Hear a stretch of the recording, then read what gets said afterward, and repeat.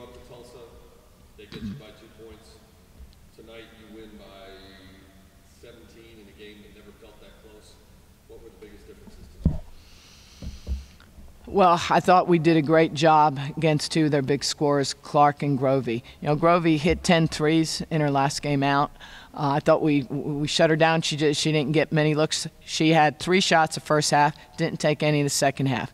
Clark came out the second half, going to the hoop a little bit. We knew she was going to. She got a couple baskets, but for the most part, we contained them. The other big difference is when we were in Tulsa, we were coming off our Christmas vacation. Plus, we started the conference with the bye, so we had all these days off.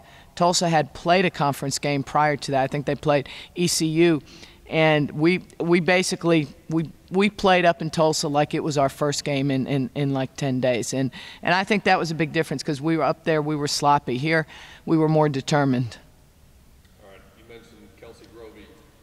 I was going to ask, she lit it up at UCF with 10 3-pointers. What was the key? How did you shut her down and take away those looks? Well, we mirrored her a little bit more. We didn't just play our normal man defense. I thought we did a good job reading their plays. She does a good job of setting herself coming off of screens and coming off stagger screens, and Gabby guarded her most of the first half. And you know, Gabby doesn't let too many people get loose, and she's gonna cling to you. But I thought overall we did a great job. And I just told our team in there, I said, you know, when players got loose, got to the rim, turned the corner, they have no idea how many times Steph bailed them out. You know, if we got beat or they got downhill on us, I mean, Steph was there to alter her shot or get one of her 7 blocks. Stephanie, you set the season record last week, and then tonight you set the single game record for block shots in the game.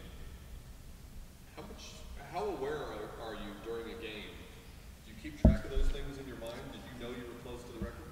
Yeah, well, I knew tonight because like I'd had 6 before, and I was so disappointed with myself I didn't get 1 more. So tonight I was just so determined. Once I started getting 4 and 5, I was like, I'm not going to let up now. So I had to get it. So is the single game blocks record a bigger deal to you than the double-double with points and rebounds? Yeah, it is right now. I love getting blocks. I reckon it's awesome. It's rare to hold a team to single digits in a quarter. You did it twice in the first half. Tulsa scored 6 points in the first and second. What was the message? When you hold a team down to 12 points and a half, what was the message at halftime? 3 words: don't let up. That was it. That's what I started the conversation at halftime. It's a coach's biggest fear when you have a lead like that. And no matter what you tell kids, and they say, well, Coach, we got it, we're good, and you go out, you're not always sharp, whether it be defensively. It's not just offensively, but defensively letting up. It's sometimes kids just, it's like a natural reaction to let up, and that was my biggest fear, because you want to play 2 good halves, not just 1 good half. And although that first half they were very determined, they were on a mission, you still want to play that second half like it's 0-0. And you know, Tulsa came out, they're going to hit shots. I mean, they're a good shooting team. You know they're going to hit some shots. They had some runs the second half. Fortunately, it wasn't too big of a run. You talked about Stephanie's blocks. How much of your defensive game plan is built around her ability to either erase or at least alter shots? Well, if I had it my way, we wouldn't get beat in the front line, or I should say on the perimeter. As like I told our kids during one timeout, I said, listen, I'd prefer for us to not have to rotate in the paint.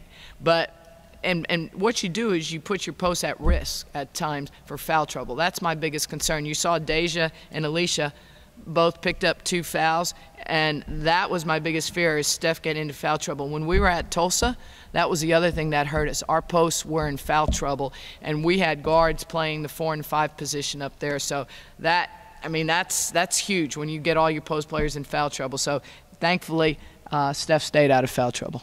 All right, not every tall player is a great shot blocker.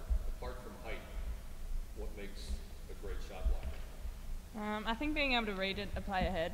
So like I know I read the other players, so when they're driving, I'm just dipping on over there to go block that shot. I don't like worry about my play much because I know my teammates have got my back as well. They should be dropping down anyway.